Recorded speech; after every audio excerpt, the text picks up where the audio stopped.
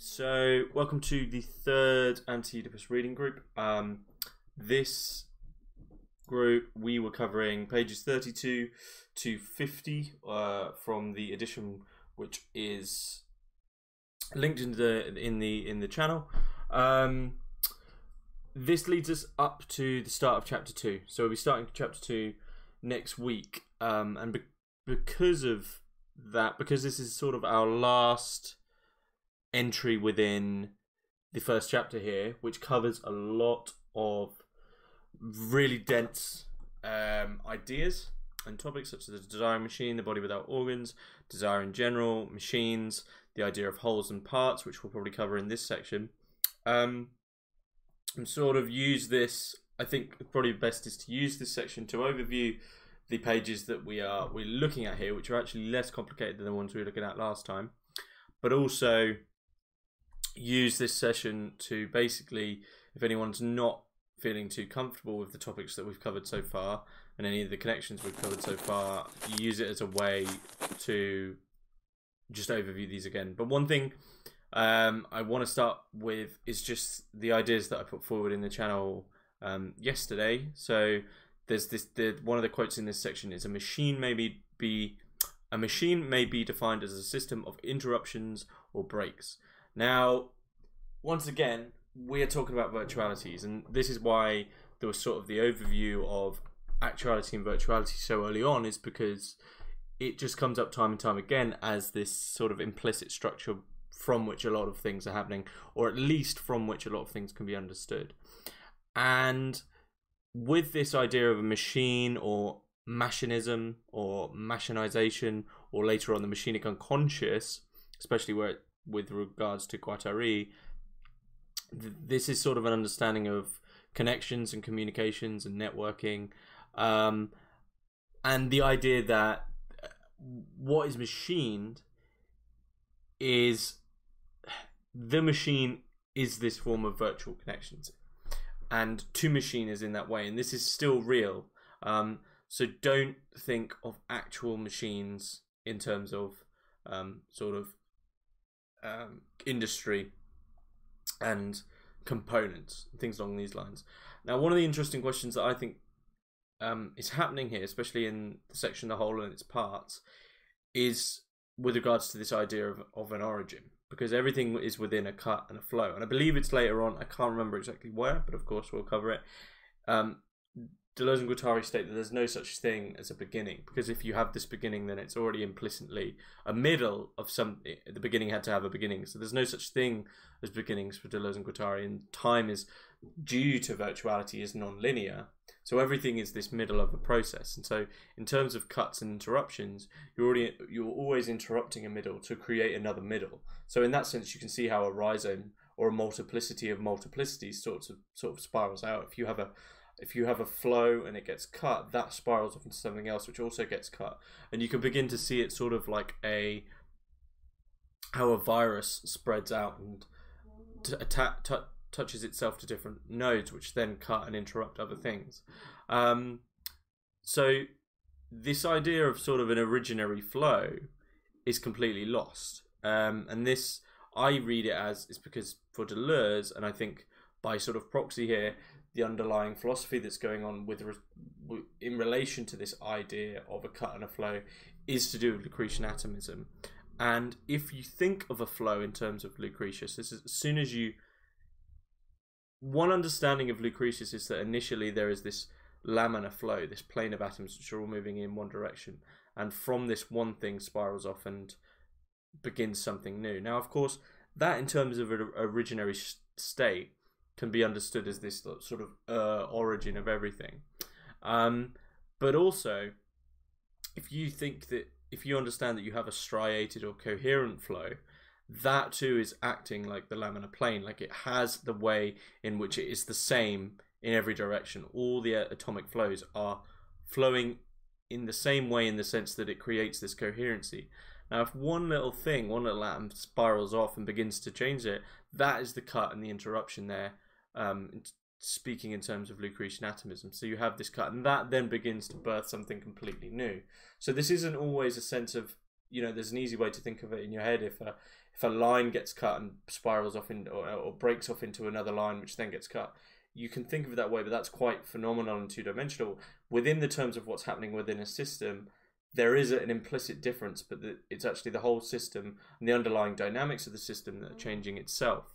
And the problem with origin is that for Lucretius, there's no real reason that why these what's called the clinamen or the clinamen happens. These are completely spontaneous and random. So from sort of an anthropocentric point of view, I mean, this of course is getting back to my sort of bias with regards to Nick Land's work in relation to Anti-Oedipus, in that I think it's actually quite an inhuman book in the way that we understand what a human is. And in terms of an anthropocentric or human-centric point of view, what happens here. And this idea that there's no such thing as beginnings implicitly destabilizes what our human understandings of identity, because our identities aren't born in some sort of blank slate which we've picked and chosen and built ourselves. They're already in the middle of a machine. They're already in the belly of a machine which has been going on long before they were around and will go on a long time afterwards. So the cogs which began this, the initial cog turns which began the machine whirring, the choices and decisions and the agencies which began things have already begun. But obviously Deleuze and Guattari make it clear that they're not some originary beginning, but they would have had a beginning themselves. So to find this idea of a beginning is sort of impossible. So you're always in the middle of something. And when we look at this in terms of the schizophrenic, these ideas of a flow which is interrupted, when we think of a coherent flow that's going on within society or going on within an institution, these are coded. These are coherent, coded flows and fluxes and should we say functions or movements, but they're coded, they're complete, they have an inherent functionality which allows them to retain themselves as a sort of coherence, both temporally and both in terms of how we understand them. The schizo and the schizophrenic process is breaking down these functions and begins these cuts and interruptions. It's schizophrenia which allows this to cut. Now, I introduced Lucretian atomism, and I do want to make it clear that this is something that's always been unclear for me, is that if there's a basis of Lucretian atomism to Deleuze and Guattari, then in what sense is the schizophrenic spontaneous, and in what sense can schizophrenic activity how can we understand that in terms of agency? And I think this is where it's important to move it away from the clinical understanding of schizophrenia, because that's of course tied in with what happens to the, in quotation marks, normal human when something sporadically inhuman sort of infects it. And that's the clinical understanding. And when we look at that abstractly, what the process of schizophrenia, whether or not it's spontaneous, I think is a big question, and whether or not it can sort of be honed is a big question. That's one route that we can look at here. One other thing that's really important here, especially with the wholes and parts section, is that when Deleuze and Guattari are thinking about wholes and parts, is that when you have a whole that is made of an assemblage of parts or a load of parts, the unifying factor of it doesn't alter the parts into a unification whereby their singular realities as parts disappears and it just becomes one whole. In abstract, what it is that unifies all of these parts is a part in itself. So you have this unification, but in theorizing that the part it's simply another part which allows for the unification of these parts. Deleuze and Guattari understand they're being extremely critical and almost skeptical of the possibility of a sort of universal form of unification and wholeness. And I've wrote here that you can sort of think of Oedipus abstractly in this manner, where the Oedipal systems and the Oedipal states can be thought of in this manner, that there is all these parts within them, and there is also something else which is cohering these together And I think Deleuze and Guattari are sort of making it important to realise that just because all these parts are interlocking, they haven't become this sort of Leviathan-like structure which we can't criticise, which has almost become like an a priori truth.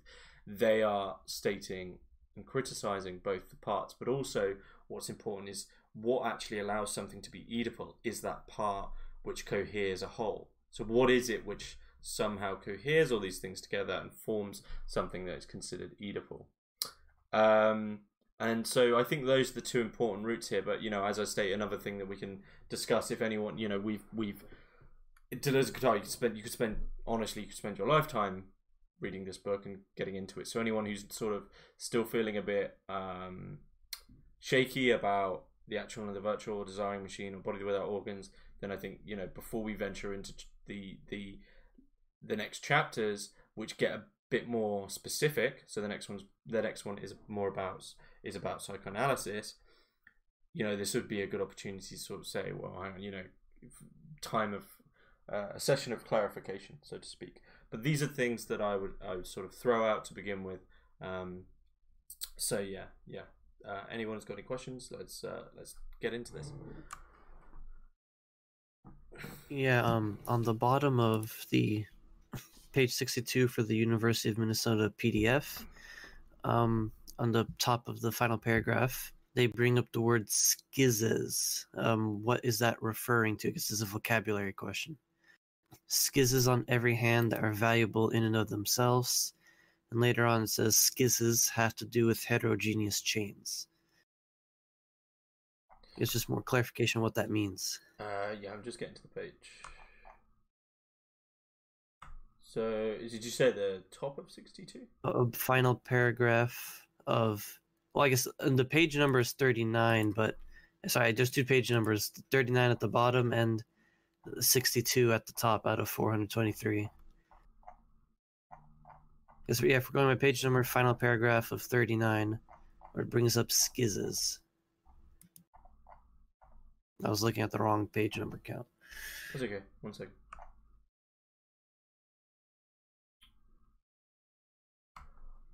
Okay, yeah. So the full paragraph there is: these chains are the locus of continual detachments, schizzes on every hand that are valuable in and of themselves, and above all must not be filled in. This is thus the second characteristic of the machine. Breaks that are a detachment, which must not be confused with breaks that are a slicing off. The latter have to do with continuous fluxes that are related to partial objects. Schizzes have to do with heterogeneous chains, and as their basic unit, use detachable segments or mobile stocks resembling building blocks or flying bricks. It seems to me that the difference there is just between schizzes and partial objects. Now, partial objects, Bill's here, so Bill, I'm very glad he's here because he knows I know he's a big fan of partial objects. But it seems that in terms of when we were talking about these breaks and breaks and interruptions and attachments, the schiz is something which is entirely detached, whereas the partial objects still have this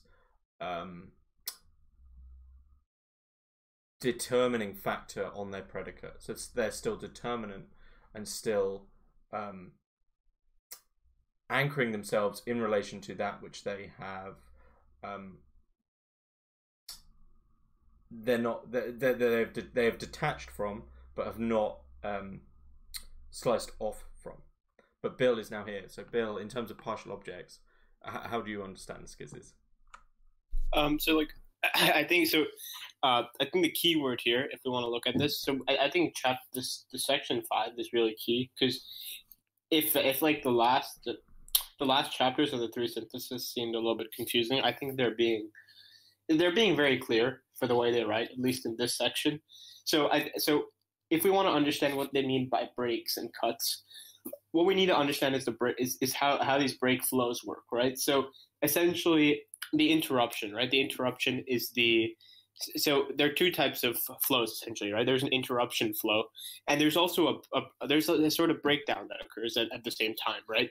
So a breakdown is understood as sort of like, I think the technical term actually relates to like sedimentary, the way rocks sort of hit sediment. But these sort of schizzes or cutting off is essentially the fact that a machine draws one part from another machine, and it's constantly being drawn from another machine, and which another machine is connected to it, and each time it takes a flow and it transforms the flow. But the thing is that they see pretty clearly machines only work by breaking down. So the key thing to understand here in this breakdown is essentially that what happens in a break is that there's essential disconnection, but we also need to keep in mind there's nothing nihilistic about this disconnection, right? It's not like there's something lost here. What's happening in this breakdown is essentially we have an open circuitry almost. We have this ability for new flows to get interrupted, right?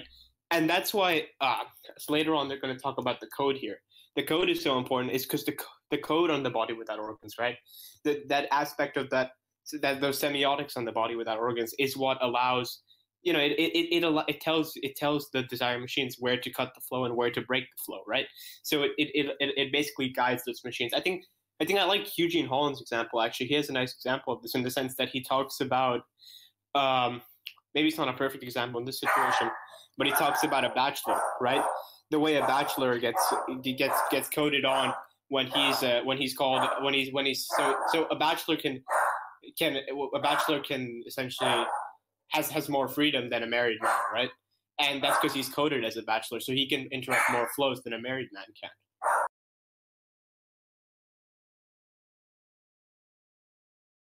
Sorry, could you repeat the end of that bachelor statement there? I couldn't really hear the last couple words. Sorry, wait, give me a minute. My dog started barking a bit. Gotcha.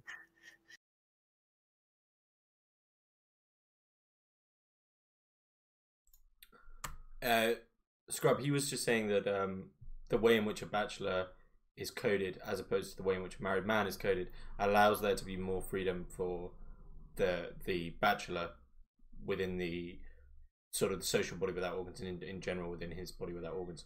So the way in which these the virtualities of these two separate body without organs are coded allows for different realities of freedom. Gotcha. And I guess my next question would be is about more clarification on the difference between sliced off and detached codes. I'm not sure I really understood much the difference between those. Just waiting for Bill to get back. Yeah, I mean, one thing that I would just say on that in terms of detachment, in terms of the specific section you were referencing with regards to this, the skizzes, is that the detached codes still, that which is sliced off becomes an entirely separate virtuality unto itself, entirely separate from the thing that's been sliced off from, whereas that which is detached is still still has an attachment. So if you think of the rhizome, which is probably a really good way to think about it, I'll try and find a diagram but if you think of a point, just a point, let's say a black point, and a line goes out from it, if something is detached, and let's say in the middle of this line there is an interruption, but it's a detached interruption, that line then fragments off, but is still attached to that originary line, and then there is a new node that happens. So it's detached from that originary point, the original sort of flow that it was in communication with, but it's detached in the sense that it's become something new. Whereas it seems that sliced off in terms of the rhizome is that in terms of the rhizome, things can be just completely born again somewhere completely different. So you just have a completely sliced off new reality. Okay, I see. I gotcha. But so, can you hear me? Yeah. Yes. How could it be like born again, as you said, if at least what I'm gleaning off of what we've talked about so far today is that it seems like for Deleuze and Guattari, there isn't a concept of identity, like because you start in the middle of a process and you were saying that the parts don't contribute to like a unified whole in the sense where there's actually like an identity given to those parts. So how could they be born again by just being sliced off? Would they not just be like become the middle of another process, if that makes sense? It's a complicated question. Yeah, no, it makes complete sense because it's sort of a paradoxical in its nature. Is how can something be born in relation to something where there is no connection to that previous relation, and I think this is really where, when I said there was this confusion for me with their basis from Lucretian atomism, which is just this idea that atomically something can spiral off and be completely spontaneous, is that even within the middle of a system, one can understand that there can be spontaneous breaks within an already preconceived system. And to use sort of maybe a historical metaphor, when we think of what's going on in terms of the art world in the early 1900s, Dada, which was just this absolutely chaotic sort of moment of art, and it spanned only 5 years, crops up all over the world all at once, but only a few of the people who are partaking in it are talking to each other. So if we abstract that out a bit, this sort of spontaneous break happens within reality, which arises and is completely new and seems to have no real attachment to any of the previous forms, except maybe as an antagonism. So it becomes completely its own thing, and it arises very spontaneously, almost like sort of a fit of genius or a brainwave. No one can really. There are things which arise which you can't really understand where they come from. So there's sort of two different conceptions of difference, and one is sort of the difference that arises from the break in an already preconceived system, so a difference from a system, which is this idea of detachment, and then this idea of being sliced off is this idea of spontaneity and something just arising as like an atomic eruption, as like almost like a rogue virtuality which just appears. And in terms of sort of saying how these come about, I think in terms of human perception, it doesn't come about in the way that we can sort of understand in a linear fashion.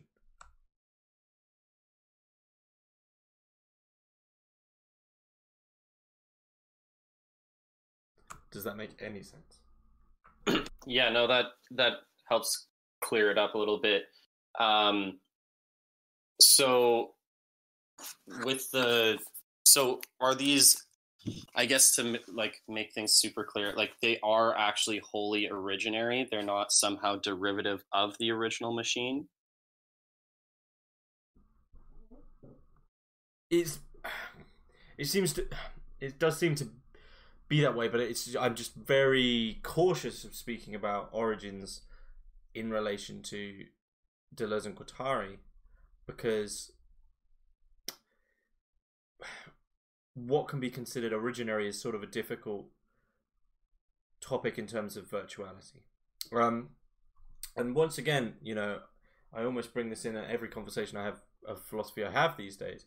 One of the best sort of examples of this, when we actually think about it in terms of time, is that, as Michel says, folded handkerchief. So you plot time as a grid on a handkerchief, and then fold the handkerchief up in different points in time.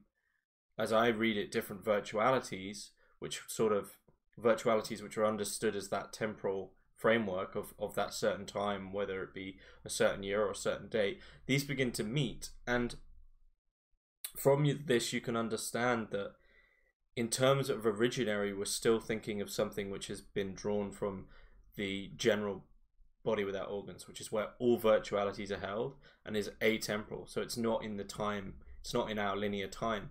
So in terms of origin, the entire idea of origin only really works on a linear time frame, and Deleuze and Guattari aren't working within. They're working within a post-critical or a critical theorizations of time, sort of in the same manner as Sarah's, in which time simply isn't linear in that way. So the origin's just the entire idea of an origin, especially in relation to a human, just doesn't really make sense, because you already have this general body without organs where all potentiality and possibility for things to be born is held. So in terms of that they arrive or arise at some point in time, it's not like they're starting something.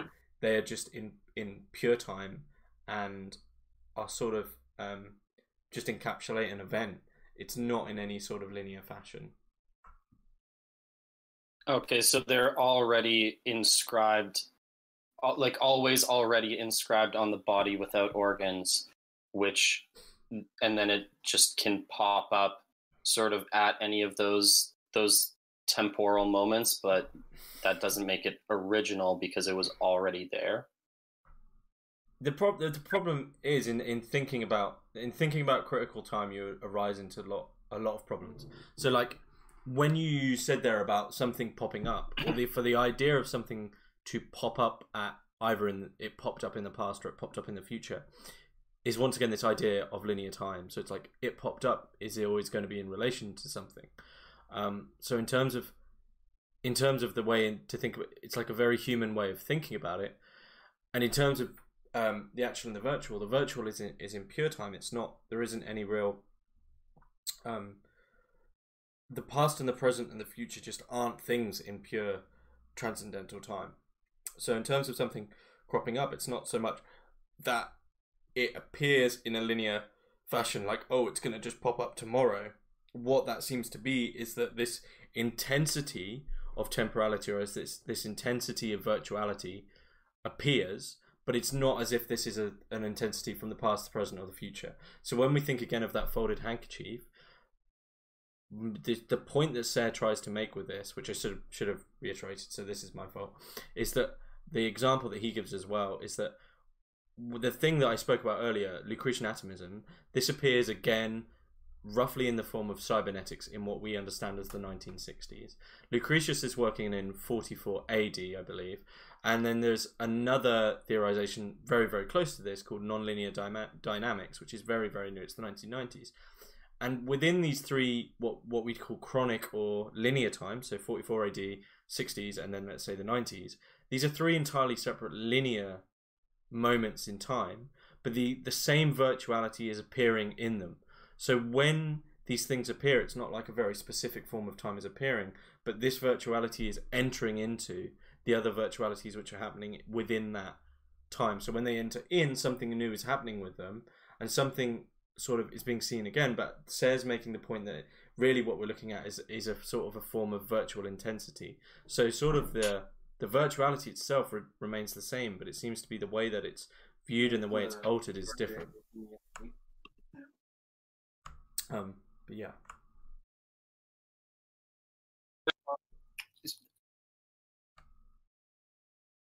Sorry, someone wanted to say something. Bill, you were going to say about virtuality and intensity? I don't know. They're not the same thing, though. We need to be careful about that because I know some people who read, like James Williams' reading of difference and repetition. That's quite a controversial one, I think, because some people say that he convolutes the virtuality as being the same thing pretty much as the intensive, which causes, I think, a lot of problems with regards to which one, which. I mean, it almost makes the virtual more real than the actual or something. But I mean, I think that's another topic for another day. I think one thing that we need to keep in mind, though, I think also what this section is saying pretty explicitly is that what's the body without organs is created, right? And that's one of the key things that'll come along later when we discuss capital and stuff. But the fact that the body without organs is produced at a specific time when desire and production first occurs. And what we see recordings, and these recordings are sort of they're asignifying semiotics, right? That they're essentially almost. I mean, Guattari in his later work, he goes on this, like later what he did in the 80s. He goes into this a lot further when he talks about diagrams, right? That essentially what we have here in terms of asignifying chains is that these work in a sort of diagrammatic way to sort of tell, and it's a very material way, right? One of the things they're trying to do in this is a materialist psychiatry. They're trying to make these flows of desire something that's a very real thing happening on a very imminent level in our environment. So I think one thing we need to keep in mind is that what happens is there's a process, and they talk about this really well when they talk about essentially the signifying chain. That essentially, so they say we owe it to Lacan for discovering this chain. But the key thing here is that essentially from these movements of desire and production, what we have is the recording, of certain disjunctions that happen when at a certain stage. And these recordings, depending on, whether you have a greater, I gave the example of The Bachelor and stuff, but depending on whether you have, it's depending on what you have recorded on there that you can choose from, a greater degree of intensity, right? That's why they say that the schizo is living at such an intensive state, that they have such a, they have this super intensive state, because they're one thing is that they're outside all symbolic orders, but the other thing is that they have all these potentials almost. They don't restrict themselves the same way, I don't know, we do on our body with our organs, for example, in terms of what we have produced and inscribed on it. The key thing is that those signifying chains are what sort of allow us to break a flow somewhere and break a flow anotherwhere, and it's almost, you could almost look at it almost such a way that it could be restricting at the same time if you record something like Oedipus on it, right? The Oedipal triangle, where it becomes desire for this shift into one locale, or it could give you a radical freedom in the sense that it has all these disjunctions where it multiplies the potentials. So the key thing we need to keep in mind is it's produced in a certain way, and their social conditions play a lot into how this metaphysical object is formed and allows you to have freedom.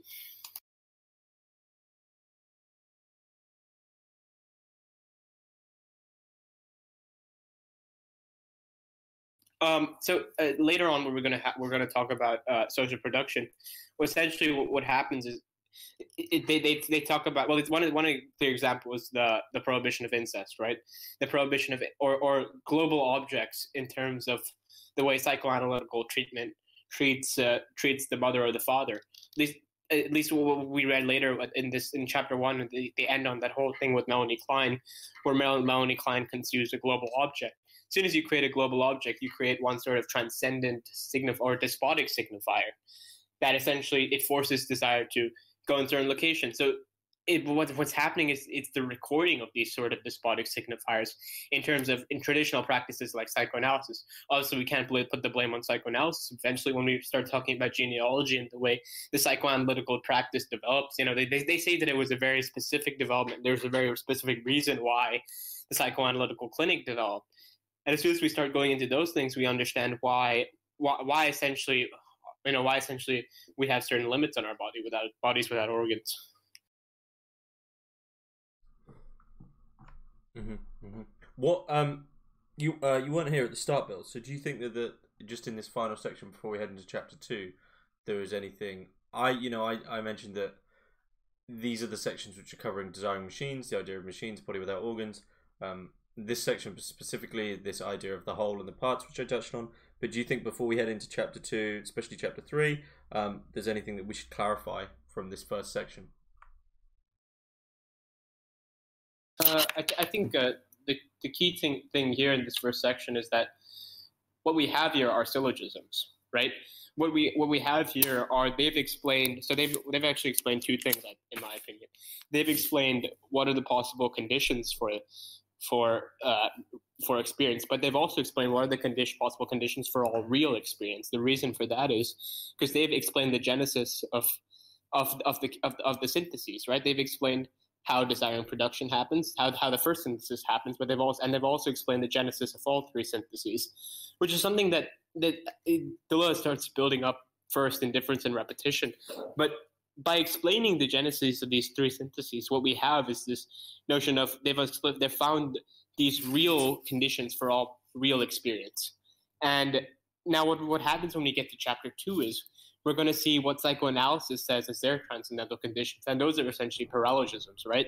So how it's very Kantian in the sense that they're going to ask, what's the immanent principle and what's the transcendent principle, and whatever doesn't conform to this immanent law that we've built up so carefully in this first chapter can be deemed as causing lack or causing us to desire our own repression, for example.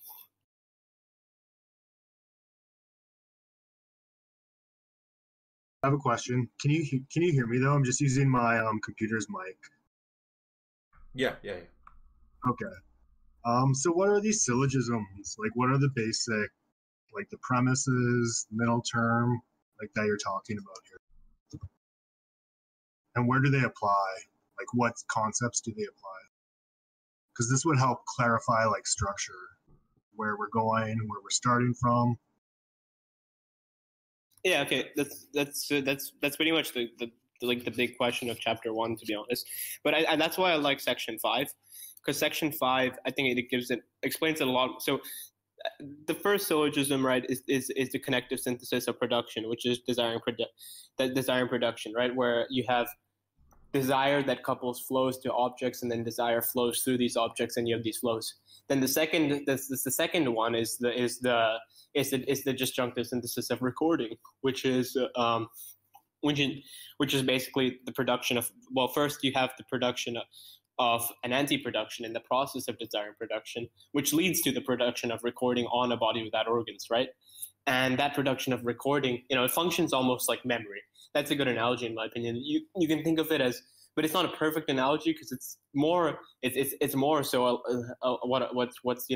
it's much more than memory, right? It's a question of what are you allowed to do and what are you not allowed to do, almost. And from the desire mission, from that we get to from depending on what we have recorded.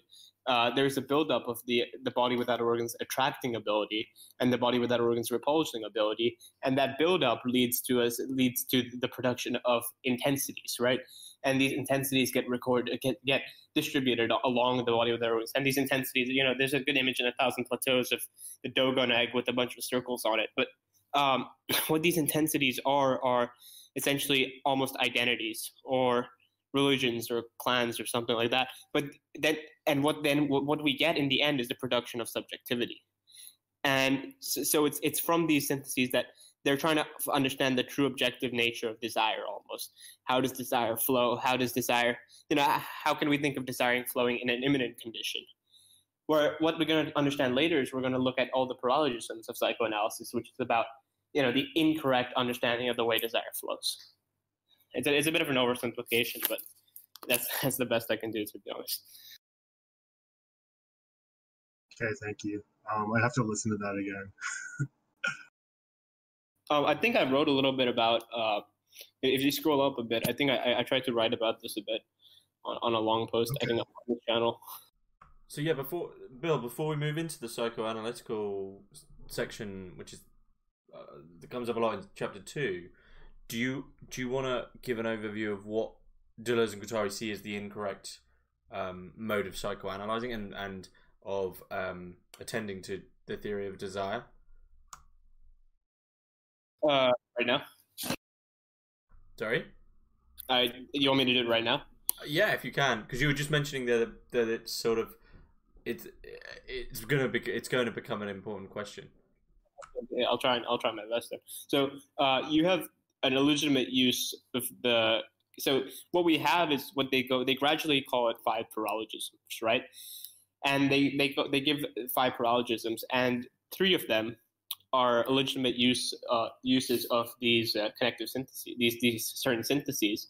But then later on, they go outside this incorrect transcendental field, and they start exploring, social conditions too. But I'll start with the first one's essentially illegitimate use of the connective synthesis. And what they say is that rather than looking at these, disjointed organs, rather than looking at, because this is what he builds in the logic of sense, where he says that the organs are in the state of depth, but the organs are essentially that they exist before global persons, right? Before the mother, before the father, and it's like the mother's breast is not. It's not the mother's breast, it's just a breast. So what psychoanalysis does is it doesn't study these partial objects. It studies the mother's breast. It studies the father's breast. It assigns a global and a specific value rather than a local and non-specific value. And what it is, it's essentially what they call an extrapolation. And then they create, what happens is you get a transcendent signifier, like the phallus, for example. And essentially this is what creates lack, right? When you create these, they go into a lot more detail, so I'm trying to be as succinct as possible, but essentially it's these global objects that create lack. Then we get the illegitimate use of the disjunctive synthesis. And they cite a couple of people here. They cite Gregory Bateson, who had an interesting theory of schizophrenia with regards to the double bind, which was actually a response to Russell. But what the legitimate use of the disjunctive synthesis, it's an exclusive and restrictive use rather than an inclusive and non-restrictive use. So essentially, you have what happens is it's essentially the recording of a despotic signifier on the code of the body without organs, and it's almost like it's the cure that's the double bind, not the disease, right? It's essentially the recording of Oedipus. So it's like you either resign yourself to the fate of castration and you embrace you basically are condemned to repeat this, or you become alienated. So you have like two undesirable options, right? It's either you come to terms with your lingering anxieties, or you give away to this Oedipal desire, and you fall into this realm of the undifferentiated, as they say. Now, then there's also the illegitimate use of the conjunctive synthesis, and that's essentially, as they describe it, it's segregative and a biunivocalization. A biunivocalization is to take two things and to understand it as the same. They also talk about this a lot in the rhizome chapter, right? They say that these molarities take all these multiplicities and they turn them into they biunivocalize them when they describe rhizomes. And essentially, when they do that, they basically negate a nomadic and polyvocal use, right? So they're going to essentially talk about the family, right? And the family is never a microcosm, and children are surely not aware that the father has a boss who's the father's father, and moreover that the father himself is the boss who is not a father, right? It almost seems ridiculous. I think the key thing with all these paralogisms that they start discovering is that they realize, I think it's very relevant for today also, when people think, oh, psychoanalysis is just some nonsense, right? They actually have a line when they say, it's much scarier if people think Oedipus is complete nonsense, because, then people are really getting Oedipalized and they have no idea that they're getting Oedipalized at the same time. And it's actually more dangerous in that way. Then the fourth paralogism, which is probably the most important for them, is the prohibition of incest, right? So it's because of social repression and psychic repression that we essentially have we have a weak subject, and essentially it's from that prohibition of incest by it places desire in a distorted representation, and desire gets essentially told. So we just say, so incest was prohibited, and desire is told, oh, so that's what I wanted. I actually wanted desire for the mother, because desire becomes so manipulatable under these under the conditions of the nuclear family, according to them. But then the fifth paralogism is essentially that people don't understand that the Oedipus complex is something that exists in a virtuality on the body without organs, rather than something that existed from the beginning, right? So like Freud's explanation for the prohibition of incest would be something along the lines like, oh, it was bound to happen because Oedipus is a universal structure everyone goes through, rather than thinking of it inversely in the sense that, oh, maybe it was the prohibition of incest that actually caused the Oedipus complex. I don't know if that was very helpful, but I tried to. That's basically the entire chapter 2 to a certain degree.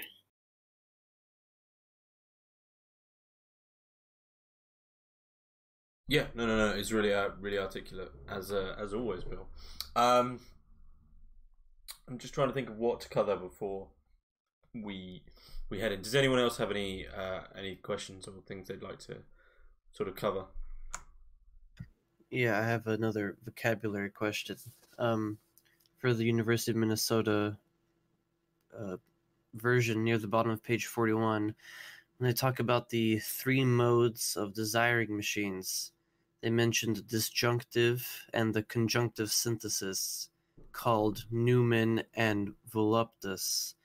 Is there any special meaning in those 2 names? Is there anything we need to know, or is it not that important?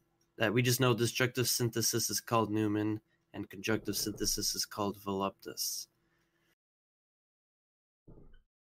So I think if I remember correctly, Newman, I don't know if they're explicitly referring to Kant, right? But Kant had the famous distinction phenomena. Newman was one of his ways of saving the Catholic conception of God and keeping the Catholic conception of God within the sort of Enlightenment tradition. But God became something that you can't know God's existence, but you can think God in a certain way. But then I think that's why they're associating the noumenal with something mystical, right? And it has to be mystical in a sense that they say it's miraculating, right? It seems that all production actually comes from the body without organs, rather than the fact that the body without organs was produced in the first stage. And I think that's why they choose a word like noumena. I think in the sense that it refers to something mystical. I'm not so super sure about voluptuousness. Okay. I know somebody asked actually earlier, I forgot who it was, but somebody was asking about the celibate machine. Why is it called the celibate machine? And I was actually, when they described the celibate machine, they referred to one of the pieces by Marcel Duchamp. I think it's called The Bride Stripped Bare by Her Bachelors Even. But so Duchamp, when he created that piece, he actually had, I think he took 20 years to make that piece, but he has hundreds of notes on it. And I was actually going through the notes recently, and I think if you go through some of the notes, he actually refers to a celibate machine.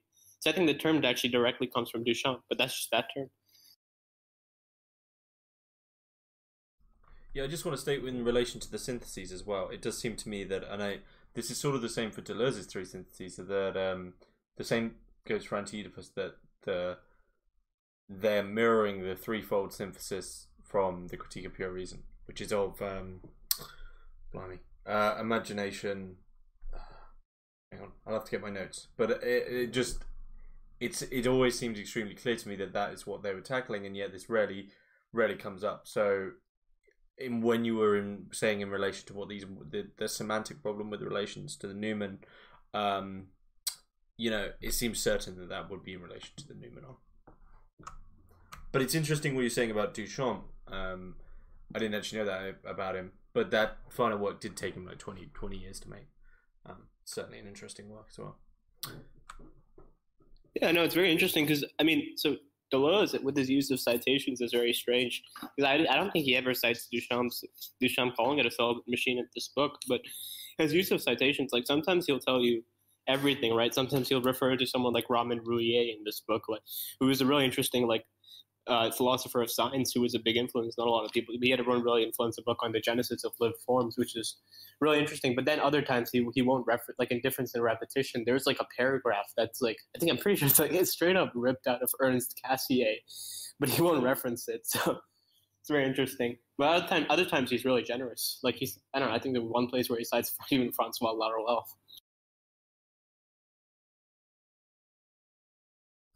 Yeah, Deleuze seems to have stolen from all over the place, but in terms of it being understood as being stolen, it seems that there was so much going on at the same time, and these books taking years and years to write, that there's a point where, if you read a lot of the literature that was also being written around the same time, even some of Serre's stuff, some of Lyotard's stuff, they're all clearly in the same, with having the same dialogue and meeting at the same places, etc.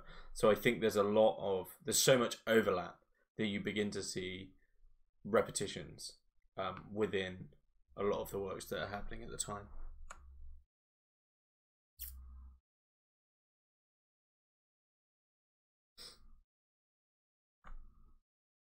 But yeah, is there any newcomers here who are sort of really stuck on something that they would like clarification on? Never mind. Go ahead. I have a vocabulary question as well about distinctions between actual, virtual, and the real. So the real, I think I collect, is produced through anti-production, some sort of art form. But so how does that differ from the actual? And I get the virtual was a deterritorialization, but just wondering if you could clarify those three terms.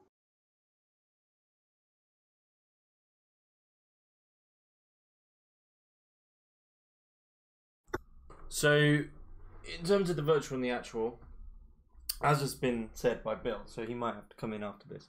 My reading of the virtual is fairly, I think at times it can be radical, so I'll try to keep it fairly simple. But in terms of when we think of a desk and we think of the actuality of a desk, I understand it as we are dealing with the actuality. We're dealing with the phenomenal reality of the desk. It's hard. It's clunky. It's cuboid. These attributes are very singular to its actuality. So actualities are singular to the object, whereas the virtualities are the possibilities of its reality, which are sort of easiest to think of as being behind it.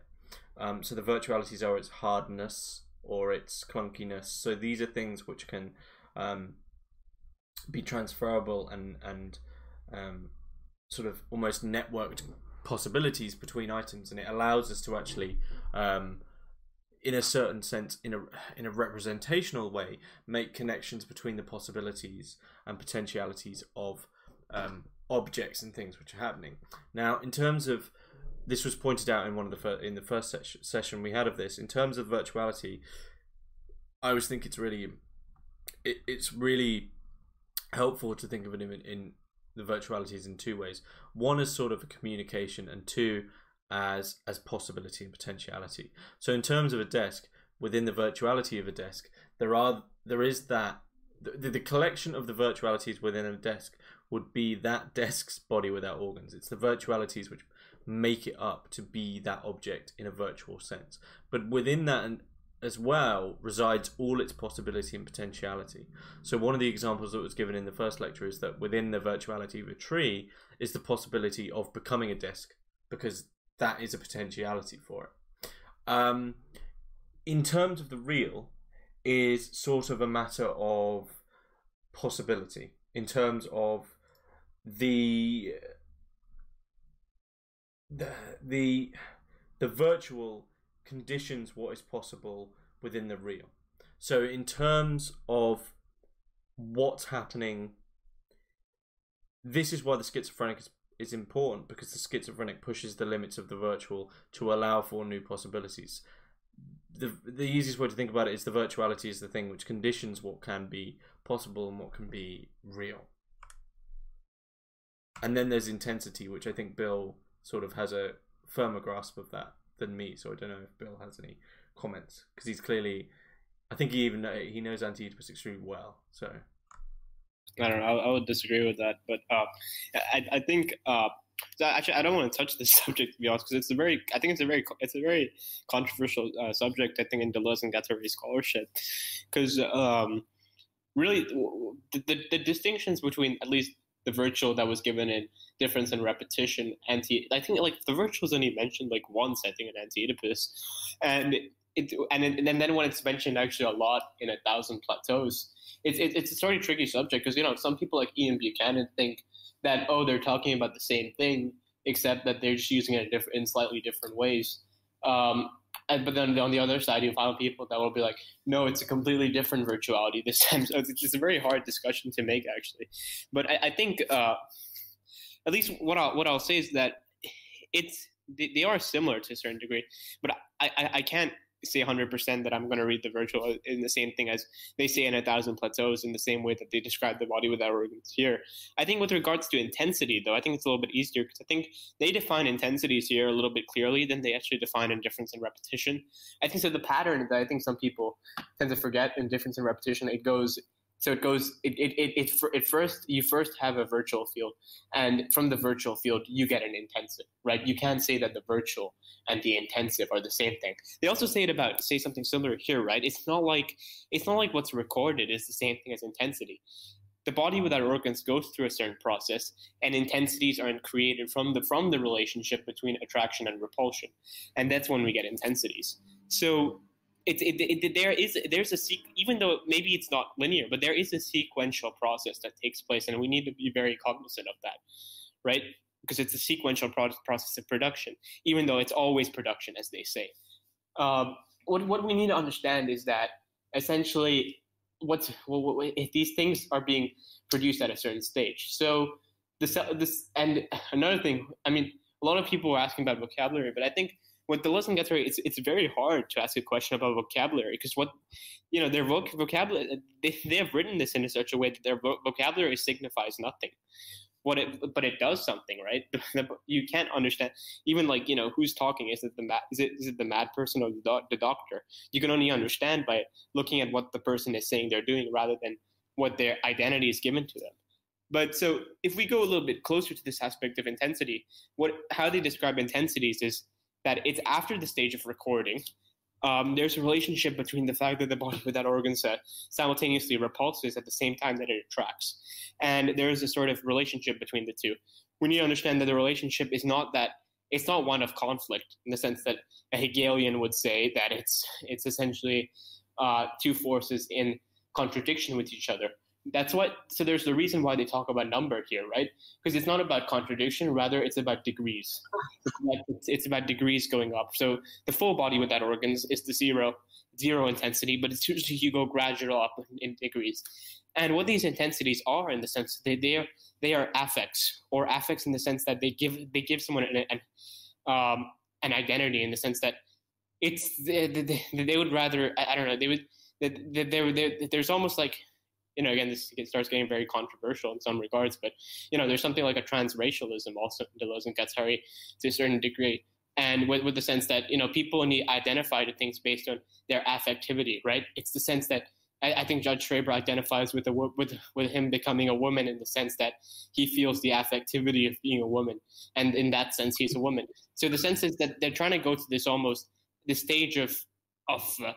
At the end of the day, it's just an intense feeling for them, and that's why they call it intensity. But essentially, what these intensities are the production of identities, right? And but the key thing is here, what's so systematic, I think the key takeaway with this whole stage is that they've looked at things in these sort of, in the different level, they've gone through, as Simondon would say, they've gone through the pre-individual level.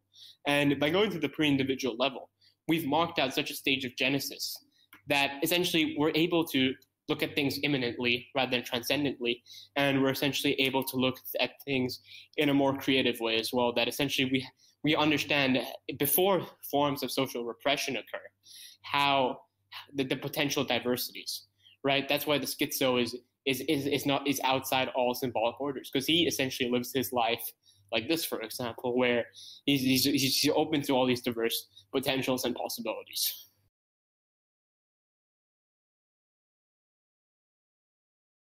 So, Bill, when you said there that the vocabulary itself doesn't signify anything, but it does something, how do you mean that? Because you just went on to right after to sort of explain intensity, talk about it resulting in identities, and you were talking about the difference between like transcendental and immanent, but if they don't signify anything, and they're like, what do you mean by they're doing something and not signifying anything?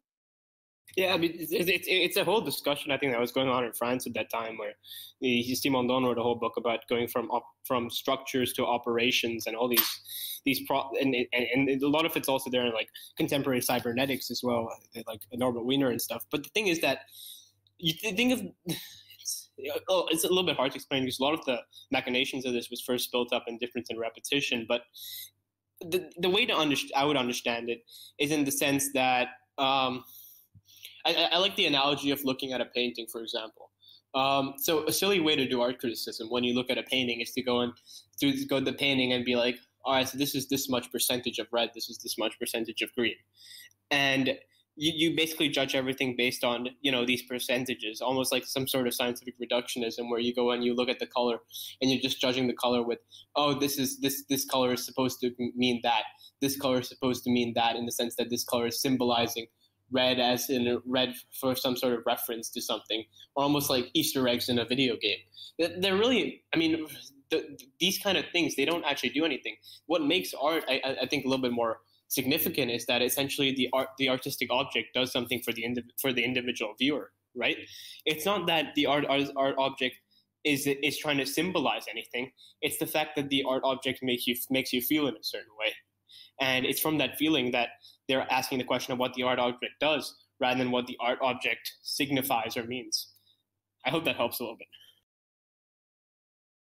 Yeah, I think that helps. That sounds like it's like your art example, though, just seems like it is a quite contemporary look on art. Like you said, it would be silly to look at it that way.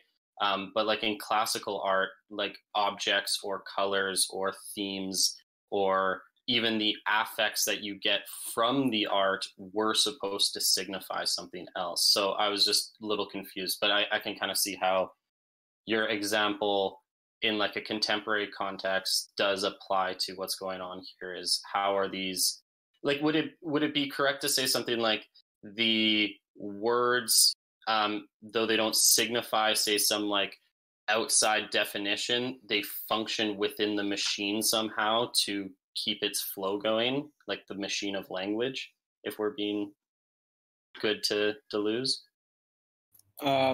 Wait, sorry, I'm going to ask for clarification, though. Are you talking...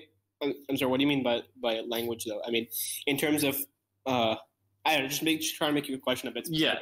Yeah. The words that I'm speaking right now, because they don't actually carry a signification outside of them, and like the vocabulary I'm using, instead, say, for example, they function within the machine to get you to hear me or something like that. Is that like a better way of looking at language? Is it doesn't have a meaning, it has a function? Same with anything else? Yeah, I think I would agree. I guess I would agree with that to a certain degree. I mean, the key thing here is that essentially what they're looking at is psychoanalysis and its hermeneutic style of analysis, right? The fact that they would eschew, so a child, let's say a child is playing with, they give this example of Melanie Klein, right?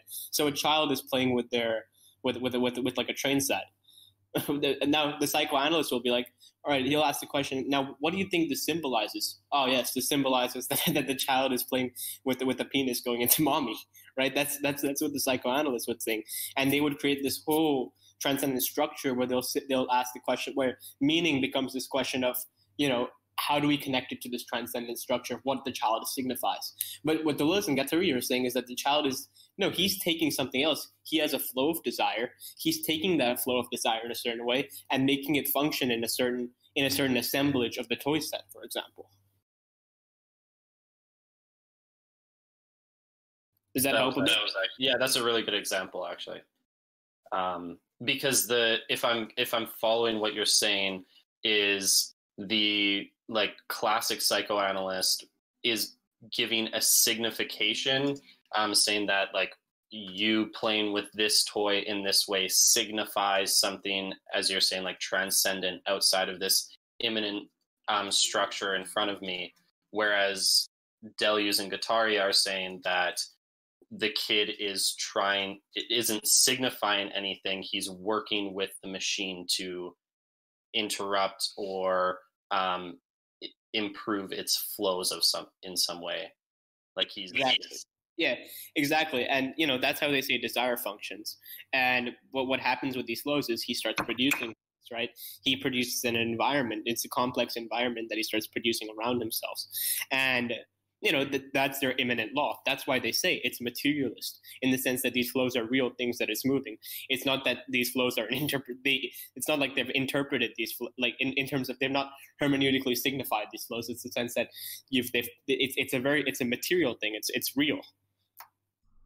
I think one way to look at it as well is to think back to to understand what is one of the cornerstones of continental philosophy, which is to criticize and question the conditions of the experience and not the experience itself, which is precisely what Kant does. So, like, I understand we're talking about Deleuze and Guattari, but I'll use Kant as the example first, and then explain how I understand that in terms of Deleuze and Guattari. It's like, with Kant's critique, he's saying that what Descartes and what Hume were doing is criticizing the actual experience we have of reality and existence, but not criticizing and theorizing of the conditions for that experience, which he understood would be the first thing. So when Descartes says, I think, therefore I am, he understands that as sort of like a closed loop proof that the am, or thinking, or am, which is being, is proof of the system itself. Whereas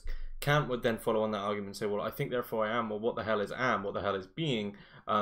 So we need to begin there. We need to take this other step back, and then Kant obviously keeps going with this as far as you can and works out his whole system from the very conditions of experience. And in relation to Deleuze and Guattari, it's sort of saying, well, Oedipus, this psychoanalytical Oedipal structure, is understood as this a priori transcendent thing which is already there. Deleuze and Guattari seem to be saying, let's step back, hang on, what are the conditions which allow you to say, like, let's take your toy set example of the train going into the tunnel, it's the phallus fucking mummy. What are the conditions which actually allow you to say that, and in what sense are they legitimized and vindicated? And when you begin to look at that, their realization is that it's sort of a self-referential feedback loop, like you're saying, Bill, is that from this one initial point that you just accept that what they're stating is sort of a transcendental truth, you can then begin to prove the rest of the system. But of course, they sort of move back and actually look at the conditions and state, well, in terms of the sort of the language that psychoanalysis is using, that doesn't seem to be concurrent with the experience we're having. However, the conditions of that experience, there is such a thing as desire. There is such a thing as production and the production of desire. And there is such a thing as someone finding a means to articulate the desire within the world. However, the experience that that psychoanalysts are then projecting it onto, that's false. So Deleuze and Guattari, in a certain sense, I'm not sure if you'd agree, Bill, are moving back and looking at the conditions and then going forward again. But at the same time, they still see elements of psychoanalysis. They see these as useful ways of understanding how we tend to sort of repress and tie ourselves up, and not just go back to the conditions of our desire. It's like as soon as you have a desire, it instantly gets fed through this language system of psychoanalysis. And like you said, Bill, that the really scary thing is their point is, well, what if this isn't even there? People are then being Oedipalized because instantly within their life, and especially within Lacanian psychoanalysis, where you have long infant studies, someone is sort of already born into the psychoanalytical system, which is Oedipal itself. So you're instantly filtered through. Whereas theirs is a step back, and it's like, well, there are conditions, because there's a condition of desire, but desire is instantaneously getting repressed by the system, which says it's out to seek to help it. And I think because, this is just sort of my own personal digression, but because this is such a preeminent force in people's lives, in many people's lives, this idea of psychoanalysis or the idea of therapy, the conclusions to this, because you've always had it, or you've always had Oedipalized institutions, the conclusions to therapy and the conclusions to psychoanalysis seem to work. But it seems to Deleuze and Guattari that the questioning of them is that because they are fundamental truths, or is that because you simply have a reliance on the system that you were born into? Yeah. And I think that's a good time to raise this question. Do you think the version of psychoanalysis, which they their take on what psychoanalysis is, the way they approach it, is a fair presentation of psychoanalysis, or do you think it's kind of straw man-ish? I could try answering that. So now it's if you go to Zizek or Baidu, they have some interesting critiques of this book, in my opinion, which I'm not the biggest fan of, because as Dan Smith has a great essay on Zizek, where he basically it's fueled with a lot of rage against Zizek. I don't know if you look at academic rage, it's kind of funny. But so this is my theory. I don't think Deleuze and Guattari have ever written a critique. It's just so orthogonal to their project to write a critique. What their project is at the very base limit, as they say in What is Philosophy, is the creation of concepts. And it's the sense that these concepts, and it's not pragmatist. It's pragmatist in the sense that it's not teleological, right? They don't have some end goal in mind, but it's just for that pure bliss of creating concepts, in the sense that essentially what these concepts are is that the whole point is not to think about what's wrong with the system. The whole point is to think, all right, how can we do something more interesting, right? And how can we? And essentially, their whole idea is by creating something more interesting. It's like the affirmative force in Nietzsche, and Deleuze's reading of Nietzsche is by creating something more interesting, you automatically just the reactive force just gets destroyed on its own, because you're just creating something so interesting. But with regards to the whole reading of Lacan and stuff, it's I don't see it as sure, they have some humorous lines, like they say, oh, Lacan couldn't handle, he would go sacre bleu anytime someone said 60 minutes session or something, or Melanie Klein hitting the kids. But the sense is that essentially what they're trying to do is they're trying to see, okay, so they don't, like I think if you go to like anyone on the street, you'll say, "Oh, Oedipus complex." They'll just laugh at you. They're like, "Ha, you're talking bullshit." But they accept the Oedipus complex full on. They say Oedipus is real, and that's the biggest problem. The fact that it's real is the problem. And what a bigger problem is that people don't think it's real today. That's a scary idea. But they also say stuff like, in this chapter, as we see that, the objet, like Lacan's objet petit a, when Guattari wrote that essay, Machine and Structure. Guattari describes the objet petit a as an objet machine a, right? He says before we introduce the big other, the objet machine a or objet petit a is the same thing as a desiring machine. And there are all these concepts like libido energy they're using it in the same way Freud has it, but they're trying to make it more inclusive. So I highly doubt that their reading of psychoanalysis is bad by any means or a straw man. I highly disagree with that, because I think what they're trying to do is they barely care about psychoanalysis, in my opinion. At the end of the day, what they are cared about is trying to say, how can we make this better? So their whole goal is to think about, okay, so how do we introduce the social field into psychoanalysis? As Guattari says, how do we make sure the psychoanalyst is not hiding behind his office, and how is he interacting with the outside world?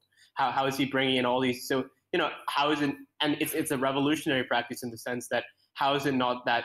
How does the psychoanalyst protect like the capitalist institution, for example? And it's all these questions about how can we make things better at the end of the day. And really, the whole thing about critiquing psychoanalysis is just saying they're trying to take elements and trying to make it better. Like just like we saw in this chapter, they took Lacan's notion of signifying chains, but they took it better, right? Even Guattari in his later work, he starts adding he creates asemiotic chains. These are chains like, he created like chains for like biology, like the flow of hormones and stuff. And what they're trying to do is Guattari starts working more with the physics of the unconscious, adding like quantum mechanics to it. What they're trying to do is essentially they're trying to see, how can we expand it? So this is good. They say this part of psychoanalysis is good, and how can we take it further? How can we make this, even better? How can we think about this on a much deeper level?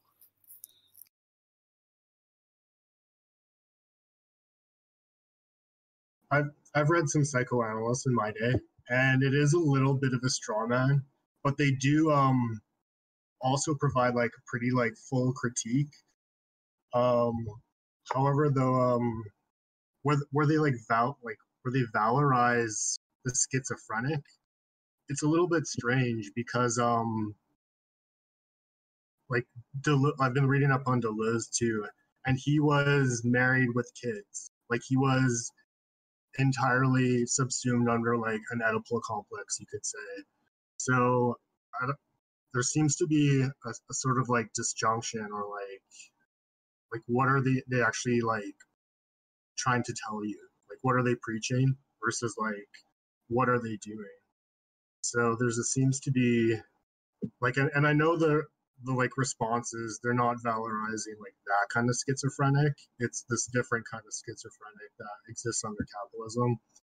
But I still don't see how they resolve it, but maybe we will.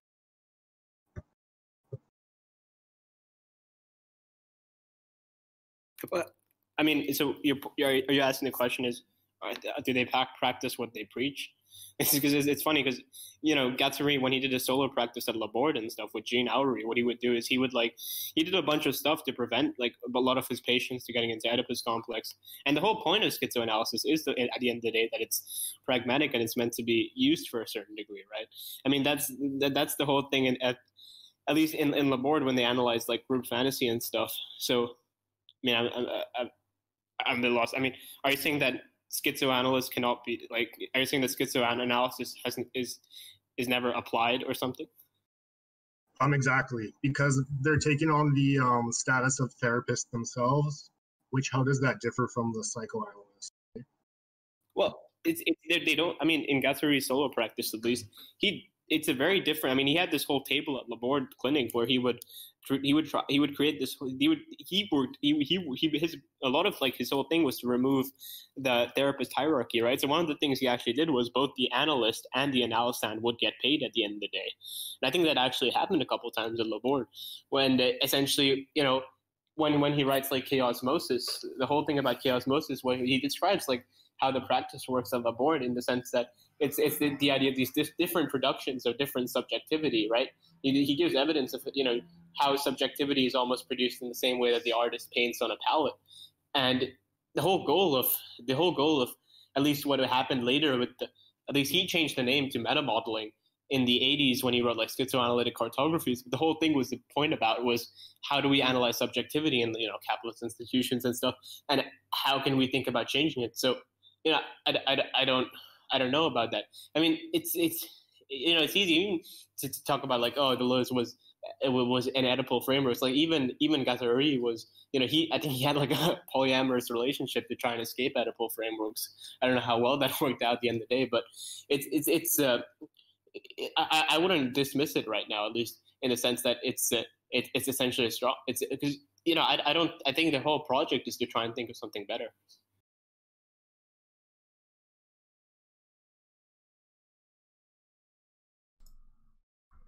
Just to add in an anecdote with regards to Guattari's polyamorous relationship, I'm not sure it was entirely known to all the women that was actually what's going on, because apparently when it came to his funeral, there was loads and loads of women who all believed that they were sort of his only lover, and they were all extremely surprised to see the other women there. So apparently his funeral was just a very, very awkward event. Yeah, just thought I'd throw that funny anecdote in there. Oh, jeez. Whereas Deleuze was like the complete opposite. They're two sort of very different individuals, and for me, this idea of this goes back, I think, to one of the important things which is sort of overlooked in Anti-Oedipus, because it is such a radical book.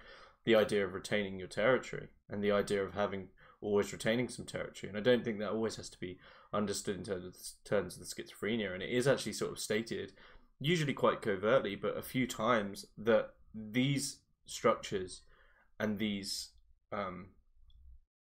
institutions, to a certain degree, are seen as Deleuze and Guattari not necessarily as beneficial, but as potentially beneficial.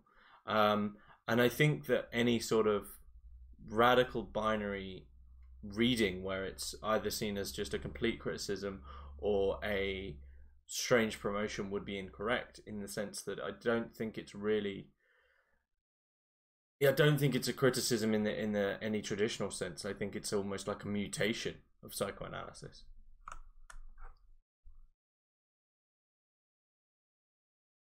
Yeah, I mean, to be fair, they haven't started critiquing psychoanalysts yet. I mean, they only started going deep into it in the middle of chapter 2. So I think we just need to wait if they want more answers on that. So, good point. We've got about 30 minutes left. So if anyone's got any questions on this first chapter, or any of the preface or the introduction, then feel free to sort of enter in. I just want to ask a question about the role of art in all this. I think it's on page 31. It's the first time they sort of mention art as playing any kind of role. I think they mention something about how it's able to short circuit social production by introducing an element of dysfunction, I think they say. I'm curious what they mean by that. Do they say that art can essentially act as a revolutionary force within this system? Can it specifically mention like Salvador Dali, I think, like somehow introducing some, by sort of playing, and they can break this idea of desiring production? One thing that I'd comment there, especially in relation to you mentioning Dali, is that there is very, very clear connections in terms of philosophical lineage between Dali, Lacan, Deleuze and Guattari, and the Surrealist movement in general. And so Lacan wrote very early on for a couple of pieces in Surrealist magazines, and they were extremely inspired by his work. I believe Andre Breton. I might have got that mixed up, but there is very clear connections there. However, the Surrealist movement gets sort of misinterpreted. And ironically, it's sort of thanks to Dali, who, if you speak to some relatively radical thinkers on this topic, they would actually say that Dali, in terms of theorization, is not a surrealist. Now, that seems crazy because Dali is sort of the quintessential surrealist. However, there's sort of this problem in the idea that surrealism, in its theorization and in abstract, is what Dali aesthetically imagined it to be. Surrealism, if you think of what that word is this extra addition to reality. It's not like a complete, it's not altering reality to the point where it's like the weird Dali stuff. It's this extra addition which alters reality and reveals, and it does so in such a way that it reveals what we then consider to be surreal. And in terms of what you're saying, in terms of something which doesn't sort of get subsumed into forms of social production, one of the things that springs to mind for me that a lot of the surrealists were doing with painting and with writing, which was called lucid painting and lucid writing. So this was sort of an attempt, especially with lucid writing, was simply to write whatever came to mind. And their theorizations of this from memory were doing so in relation to Lacan and Freud, in terms of not allowing themselves to be constrained by any form of what we would consider Oedipalization. So they were simply allowing the forces of production themselves to just take over. So in this manner, the surrealist form of art, when understood in that way, is just this complete expulsion of sort of potentiality and allowance, which is at all times, via just sort of almost putting its guard down in a sense, allowing the pure force of production to just overtake it, and not allowing itself to be consumed by some form of some objective goal which you would find in realist painting. And this happens a lot in some of Dali's more interesting work. People joke about the lobster on the telephone, but in terms of what's going on there is this just complete overthrow of any sort of realist procedure.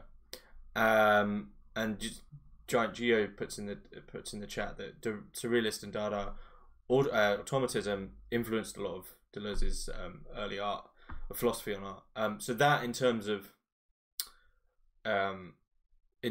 how it doesn't get subsumed into social production, is that this idea of I just read it as allowing the forces to do what they want to do, as opposed to saying, I'm a structuralist, for instance, so I'm going to do a structuralist painting. Yeah, I know. It's I think with relation to art, I think later on when they when they start talking at an introduction to schizoanalysis, they say schizoanalysis can be used with regards to art and science, and how art and science can come into the role of the production of subjectivity with regards to the way it moves flows, right? Because there's no difference, at least for the unconscious, between subject and object, as we understood a bit earlier. And essentially these flows get essentially moved by these these things, that these objects that do things, like the art piece that does something, for example. And I think it gets a lot more interesting when Guattari writes Chaosmosis, because that whole book's about its analysis of how art is, or even aesthetics in the most general sense, is related to the production of subjectivity. And he says basically, like, the art object can essentially, it creates subjectivities like a machine assembly line. It's a really wild book, but it's an analysis. Have any of you guys read Mikhail Bakhtin, for example? Like he analyzes Mikhail Bakhtin was a Russian literary theorist, and he analyzes Bakhtin's use of chronotypes, which is essentially about how the language of art and stuff essentially comes together to interrupt these machinic flows.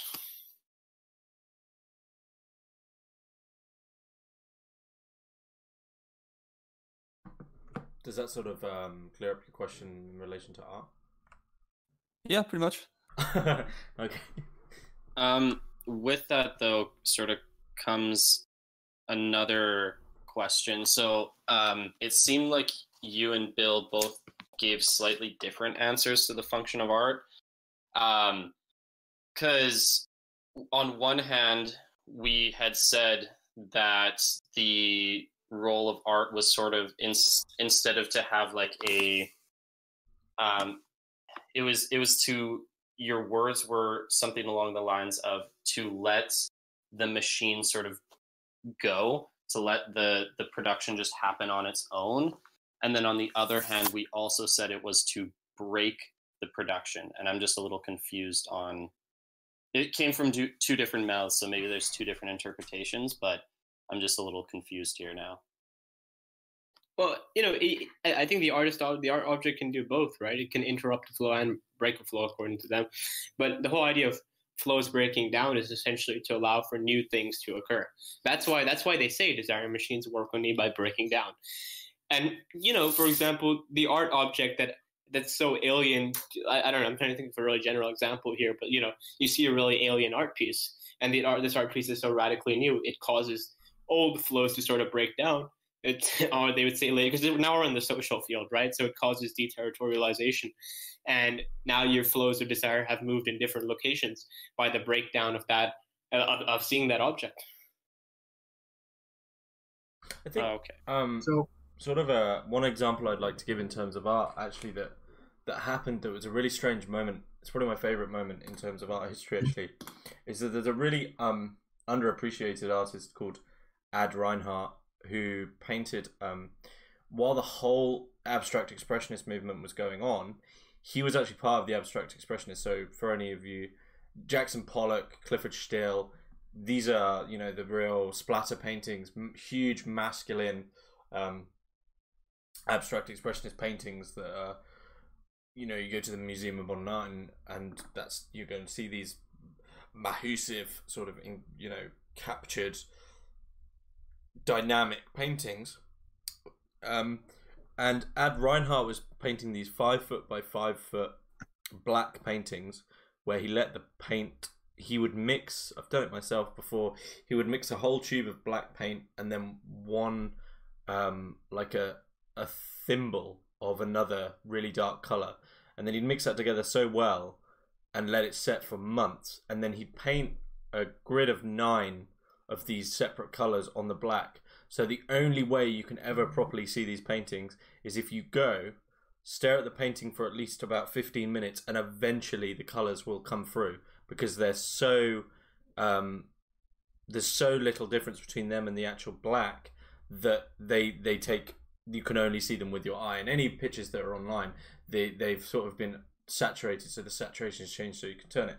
But anyway, the point is that one of the very early abstract expressionist shows, Ad Reinhardt had a room of these paintings, all about 7 or 8 5 foot by 5 foot black paintings, and it was deemed so controversial that it was actually cordoned off from the public. So in one room you've got these really controversial works which people were confused of already by Jackson Pollock, which are obviously controversial because that was the final point where an artist had finally broke down this sort of final barrier of realism production, this idea that painting in some way had to represent something even in abstract. And Pollock, and other artists, but obviously Pollock's the most famous, sort of finally break through this. But while this extremely controversial and radical thing's going on in one room, this series of productions, in the other room there's something so schizophrenic going on that the overtake and the breakdown of what's going on is so much of a breakdown that there is so little connection to the previous flows that it's just deemed impossible to even address it. So it's just cordoned off. And unfortunately for Ad Reinhardt, this just kept happening, and he's still sort of relatively understood. But in terms of what we're talking about in terms of the breakdown of flows, I just think it's an interesting point that there is a point where I think societal flows can break down, where there's so little retention of territory that what you begin to deal with is actually absolutely alien, and is so absolutely alien that it's sort of frightening. And this is potentially where you could begin to talk about horror. But yeah, I just thought I'd add that in.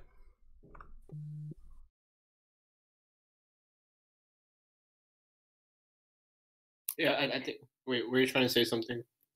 Trans Republic, because I noticed your mic just went off right before I or the other person started talking. I had a quick question about in the discussion about art a second ago. I joined the group late, but you mentioned that we had discussed earlier the fact that there's no sort of distinction between subject and object. What was that? What part of the book was that in reference to that discussion? So that's interesting to me in the art context. I think it was page 1. I think it's the first page of the book where they talk about the unconscious existing. I mean, the whole relationship between design and production existing before subject-object dichotomy. Okay, great. That's a good place to start.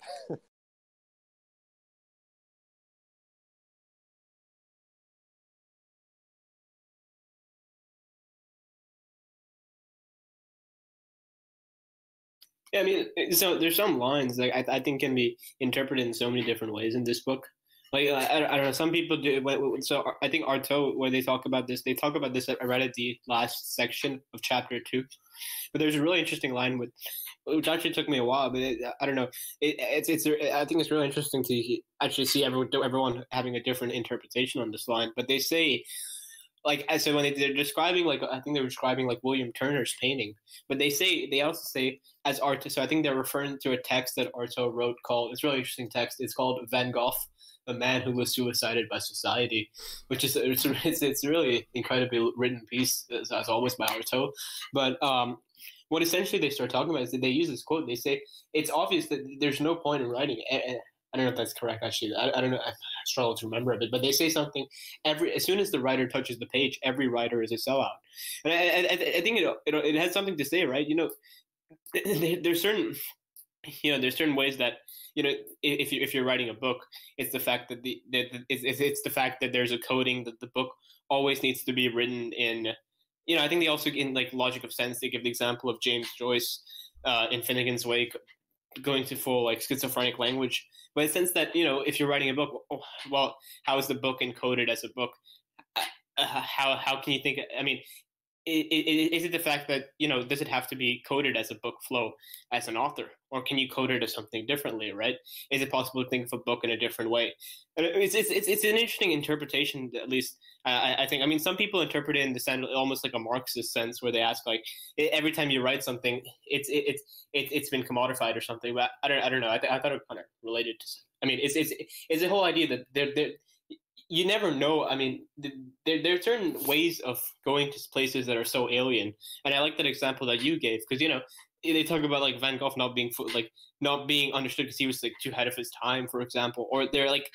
It's the whole idea of like, you know, they say later on that the decoded flow is the nightmare of every society, in the sense that it's so radically alien but so new that it's what they're asking for is such a radical creativity that's almost so alien. Mm-hmm. And this draws us back to one of the implicit problems that, you know, I always find with this early section is this idea of like, where does this come from, and where does the new come from? Because of course, as soon as you start saying, well, this is going to be the future, this is the problem of limits and frontiers again, and it's the problem that Lyotard outlines. Is if you begin, like, all the futures that we're outlining, you notice that none of the futures that we're having seem very new, because all these futures that we've got now, as lovely as they are, and they have very minor aesthetic differences, SpaceX, all the sort of the Muskian and Bezos futures that we're seeing, these don't seem surprising or new to us because they were already outlined in the 70s and 60s in science fiction novels. So the true new is not something that, as soon as it's sort of conceptualized, well, that limit has already been broken. It's sort of like a taboo. Once the taboo can be spoken about, well, it's no longer a taboo. It's like once you understand what's on the other side of the wall might, the frontier, the limit, no longer exists, because all then that's left is the sort of the actualization of it. And when we understand this idea of limits in terms of virtual and the actual, again, not to bring them, I know we shouldn't be bringing them in too much, but once what is understood on the other side of a limit is, once that's understood, the limit ceases to exist, because then the virtuality, the virtuality which allows for the jump to that new frontier, then exists within the body without organs, and it's then a potentiality and possibility. All that's left is to actualize it. So in the sense of sort of an abstraction, true frontiers and limits are sort of spontaneously created and spontaneously destroyed. Yeah.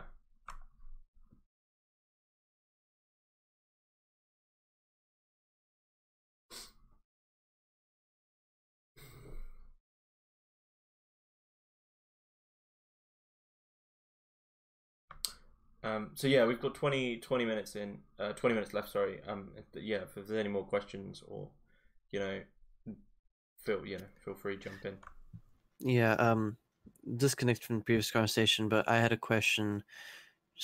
I want to get some more clarification on what is anti-production, because I'm not all too clear about what that is. Bill, do you want to take that one? So, anti-production.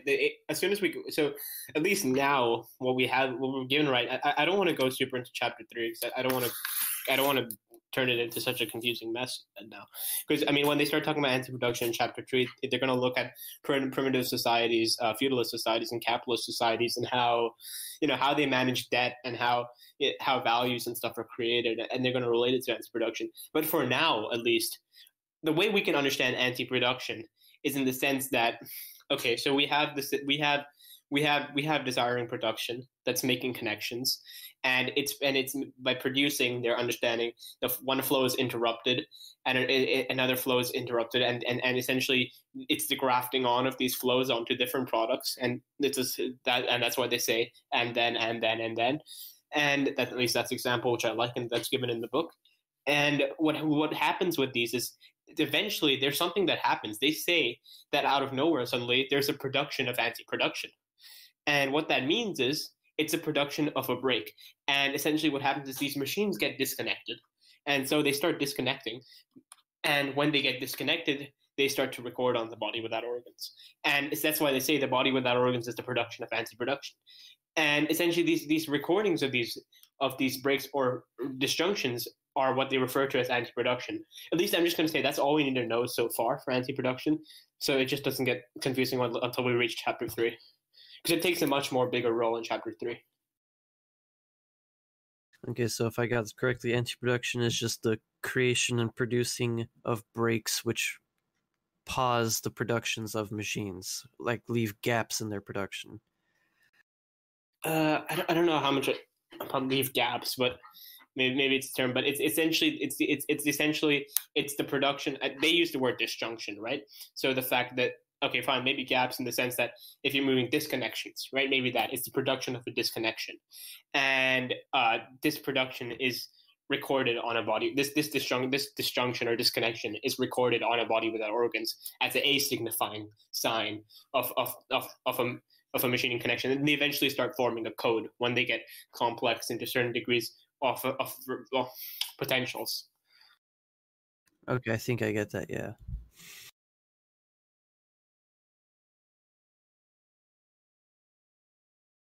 If no one else has any other questions, I have another one. For the University of Minnesota version, near the bottom of page 35, when they're describing how the schizo conjoins the two aspects of process, a little bit confused on the first process that they describe, where they say, the metaphysical process that puts us in contact with the demoniacal element in nature or within the heart of earth. I'm confused as to what that means, what this first process is, and in another level, what does demoniacal mean in this context? Wait, sorry, can you give me the page number again? Near the bottom of page 35. In the schizo, the two aspects of process are conjoined, and they describe the first process as the metaphysical process that puts us in contact with the demoniacal element in nature or within the heart of earth. Just as to what that meant. Just why, like, Bill, I think Bill's going to sort of try to tackle that question, so we will come back to that, Scrub. But there's just another question I don't want to miss out because it's just in the chat. Chill or Boris asks, related or not to art, what is Deleuze and Guattari's general outlook on phenomenology, either Heidegger or Husserl's? So on page 24, every time that the problem of schizophrenia is explained in terms of the ego, all we can do is sample a supposed essence or a presumed specific nature of the schizo, regardless of whether we do so with love and pity or disgustedly spit out the mouthful we have tasted. We have sampled him once as a dissociated ego, another time as an ego that has not ceased to be, who was there in the most specific way, but in his very own world, though to be might reveal himself to be to a clever psychiatrist, a sympathetic observer, in short, a phenomenologist. Reading that firstly made me realise how difficult it is to read Deleuze and Guattari out loud.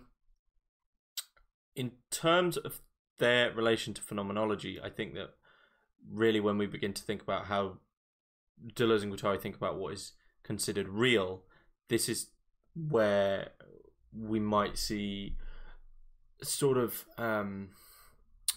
criticisms of phenomena as seen as this reality, because especially with Deleuze, the processes that we sort of can abstractly think of as going on behind the scenes, the ones which are often deemed unreal, these are completely and utterly understood by Deleuze and Guattari as real. So I think perhaps that if there was something that they had to say about phenomenology, of course there'll be a lot that they have to say, and I'm sure there's scholarship on it, but it would be in relation to what is considered real and what actually affects us with regards to cause, and that the real process that the processes of desire and the process of production and consumption are real processes.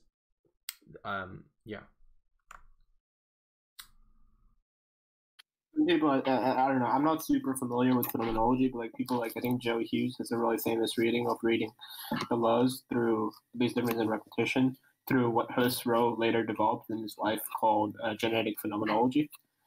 But that's a whole nother story. So actually, this I think what Scrub has asked on page 35. Would you guys mind if I read through the whole thing? Because I think we can go through it a little bit slow if we get the whole context out.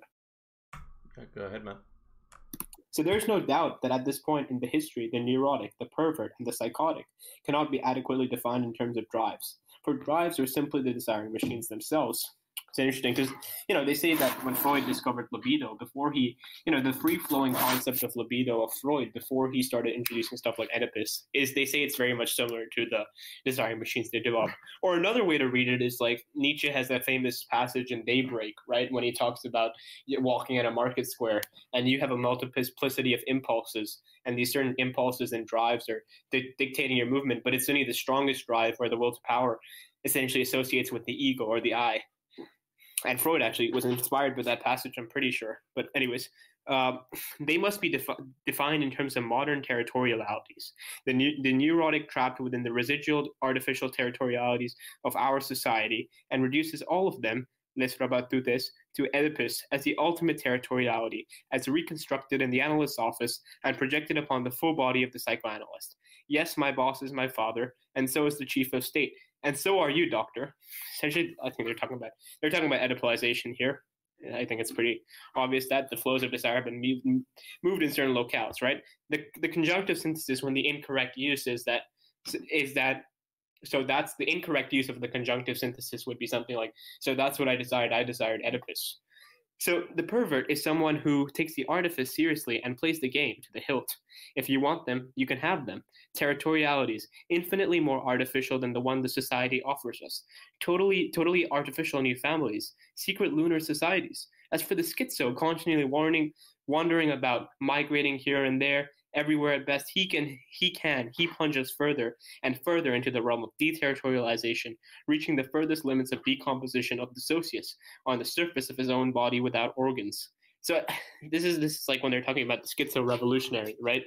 Essentially that the schizo is able to affirm both, so the schizo, I think according to them, is the only person if the psychoanalyst talks about Oedipus, the schizo is the only person who could respond, oh, Oedipus never heard of him, right? It's a really funny line about the pervert, as they understand it, that he's able to affirm both the restrictive use and the connective use into something, into something much more powerful. It's that whole, and that's what they're describing here. It may be well be that these peregrinations are the schizo's own particular way of rediscovering the earth. The schizophrenic deliberately seeks out the very limit of capitalism. His inherent tendency brought to fulfillment, its surplus product, its proletariat, and its exterminating angel. He scrambles all the codes and is the transmitter of the decoded flow of desire, the real continuous flow. In the schizo, the two aspects of the process are conjoined. So, before we get into that, it's really interesting, how they regard the schizo revolutionary, because I think there could be a big misunderstanding here. They say later on in chapter 2 that, someone can be consciously reactionary, but unconsciously revolutionary. or someone could be unconsciously reactionary and consciously revolutionary. And I mean, the whole valorization with Deleuze, or the transvaluation, would be to go to the unconscious of what they believe is really happening. The real continues to flow. In the schizo, the two processes are conjoined. The metaphysical process that puts us in contact with the demoniacal element of nature, or within the heart of the earth. So one of the things here, I think their whole notion of the schizophrenic, I mean, so I think in the traditional conventional sense of schizophrenia, you think of someone who's detached from reality.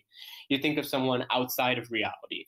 You think of someone who's like, oh, he's hallucinating. He's outside of reality. But according to Deleuze and Guattari, under their definition of schizophrenia, Deleuze and Guattari say they are at the very heart of the real. They are the very heart of reality. They are the very intense part of what, because they see desiring production as the objective movement of the unconscious, right? That's why they describe it in a very Kantian sense as syllogisms, right? As Kant understood syllogisms as the proper use of the transcendental syntheses. And that's why they think that the schizophrenic obeys like this objective law. And that's why they're so certain that the schizophrenic is experiencing reality for reality itself. They say the schizophrenic is experiencing reality without the forms of social repression, because he's able to affirm those and get beyond it. And that's why they say, you know, and so I'll try and read on. The heart of the earth, and the historical process of social production that restricts the autonomy. So I'll try and read that again. The real continues to flow in the schizo. The two aspects of process are conjoined. The metaphysical process that puts us in contact with the demonical element in nature, or within the heart of the earth, and the historical process of social production that restores the autonomy of desiring machines in relation to deterritorialized social machines. Schizophrenia is desiring production at the limit of social production. So I think that's essentially them saying is that they're able to limit both these extremes, and they're able to take it into the social field, right? They're able to go. That's why they're revolutionary, because they're taking it into the social field and actually doing something with it. And that's why they say they're at the limit of everything. Schizophrenia for them is a limit, but it's like the limit of reality in a certain way. I hope that helps. I don't know how helpful it was. Yeah, I'm not really sure I got all that. But I think your last question, at least when I ran down to the very bottom, your last question about what you were asking about the demoniacal element in nature or within the heart of the earth.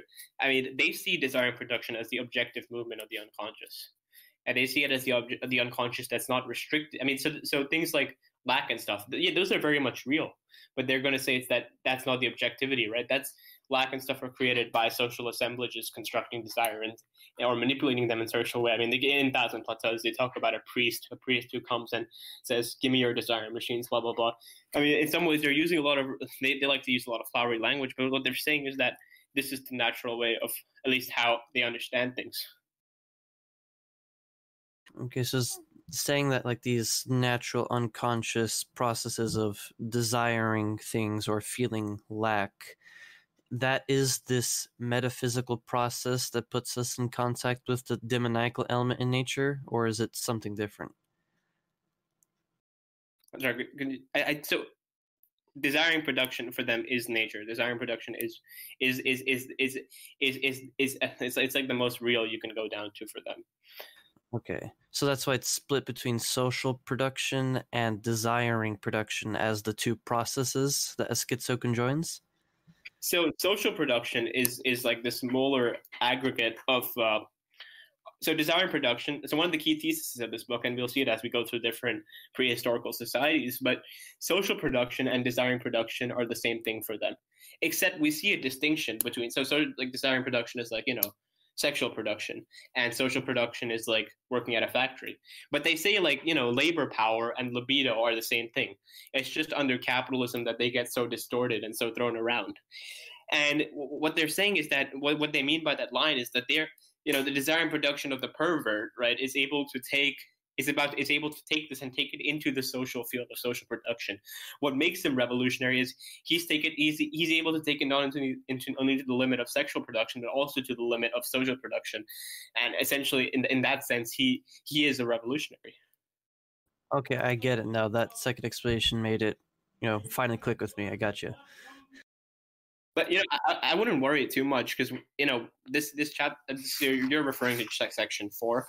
This is, I mean, section 4 is really like a condensed version of all of chapter 3, and it gets. I'm pretty sure my explanation also had several errors because I was, there are parts of this book that I think it might have been better to write in a different order, but this gets, it gets significantly more clear. At least for me, it got more clear when I read chapter 3. Okay, I think I understand now what these two processes are and how the schizo conjoins them. So I think I got that.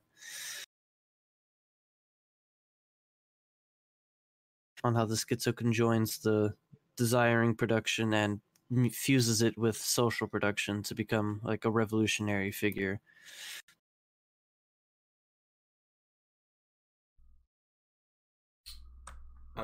Okay, we have 5 minutes left here, so if anyone has a sort of a final question that they'd like to talk about, then feel free. I just want to read one line from I think it's from page 34. Mm-hmm.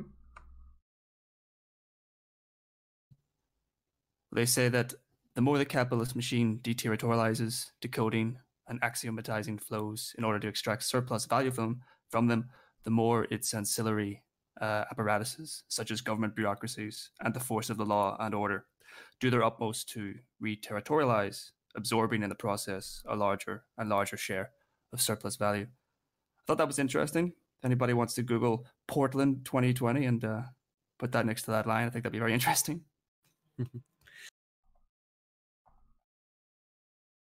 It is interesting that we sort of see this process where capitalism sort of makes everything liquid and deterritorialized, and then you almost have to have this massive state apparatus come in constantly to try and repair it and try and keep basic things functioning. That was very interesting. Yeah, it certainly seems to be an era where we still have the compulsion that, in their purest form, that these sort of flows are still emancipatory. I'm a big fan of Deleuze and Guattari, but I think that the outcomes that are drawn from their books aren't really the outcomes that they intended. In fact, I think they're far, far from it.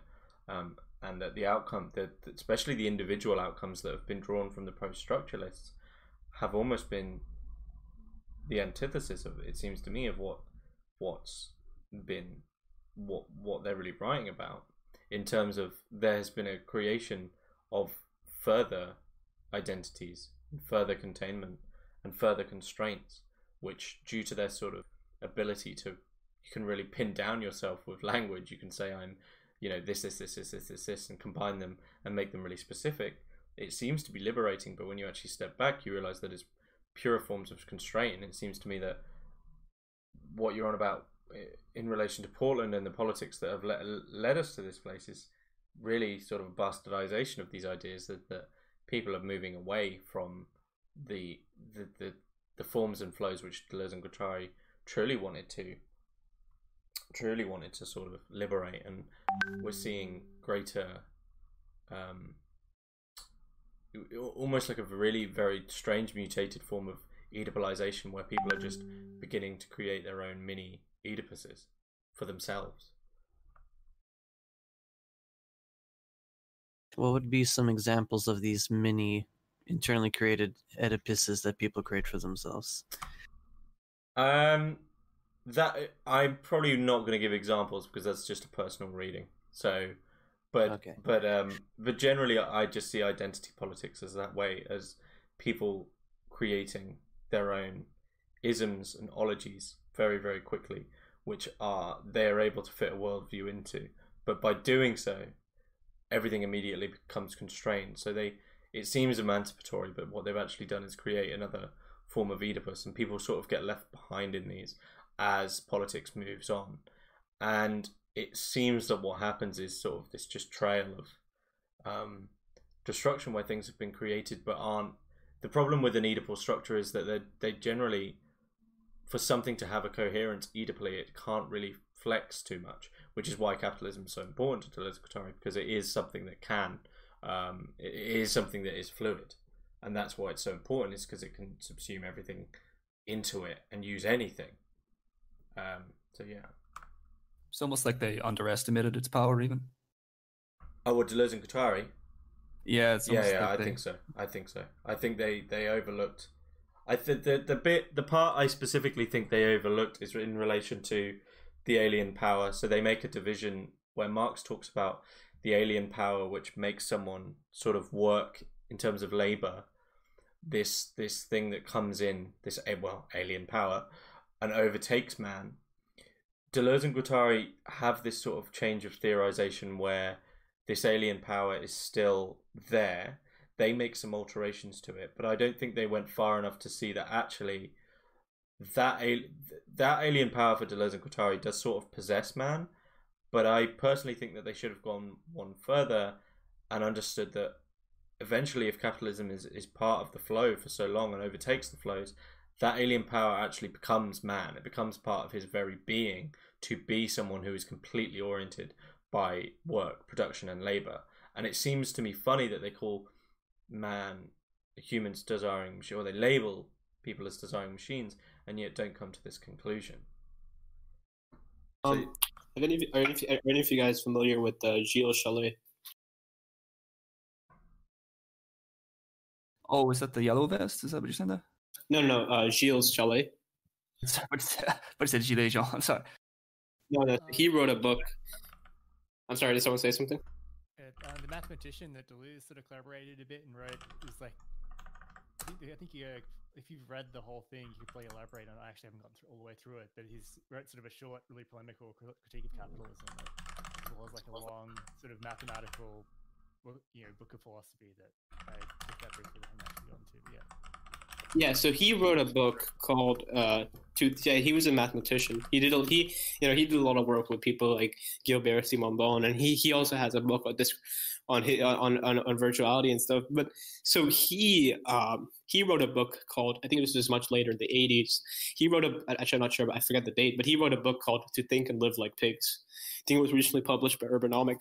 But in that, so Andrew Culp has a book called Dark Deleuze, which is essentially how Deleuze was appropriated at least today in terms of capitalism. If you want to read like the much more interesting version of that, I highly recommend Gilles Chalet's To Think and Live Like Pigs, because what that book's about is that's a critique of all those political theories that. So it's not so much a critique in the sense that they're like, oh, let's rip them out, even though he's like very harsh to people like Deleuze and all those almost like cybernetic political theorists and stuff, but he has this very interesting idea of how it's been reterritorialized into modernity almost, or how it's been reterritorialized in today. I think it's a more interesting version of what Andrew Culp was trying to do in Dark Deleuze.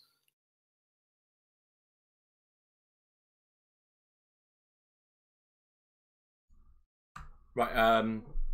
Thanks everyone for coming. Feel free to stay in the chat and chat about it. But I will now update the pin for the next week's reading.